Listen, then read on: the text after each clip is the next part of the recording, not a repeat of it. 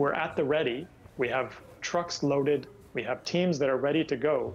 But how can we, in good conscience, send more people into a situation like that when the risk is so high, when the bombing is so indiscriminate that you just never know, who's going to be killed next? We're ready, and this is why we're asking Prime Minister Trudeau to really get behind a total ceasefire so that we can, first of all, stop that killing, and secondly, open up pathways that we can start to mount a humanitarian response properly.